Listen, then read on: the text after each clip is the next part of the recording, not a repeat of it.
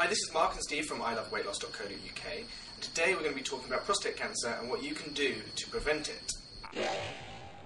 Now, the first risk factor for prostate cancer is actually age.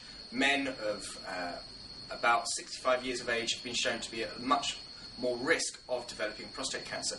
But that doesn't mean you wait until you are 65 before you start thinking about it.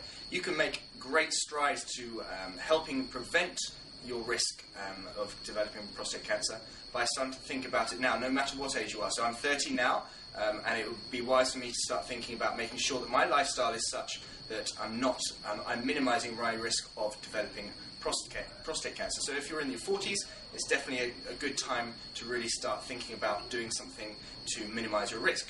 Now, the first thing you can actually do to really minimize that risk is to massively increase the amount of tomato-based foods you have in your diet. So basically, lots of different sauces are made up of tomato, and just using tomatoes in your cooking, in your salads, all different things that you can use. And this is because of the lycopene that tomatoes contain. It's a really great antioxidant. It's been shown to actually help prevent prostate cancer. So it's a really great thing that you can do to actually try and minimize your risk, massively increase the amount of tomatoes you have in your diet. Now, I hope you've got some actionable steps there. I know you're not going to believe part of that, and that's the fact that we're 30, the fact that the Botox has been helping Stephen defy his age. But do comment. We really are passionate about helping people with nutrition and things to stop things such as cancers.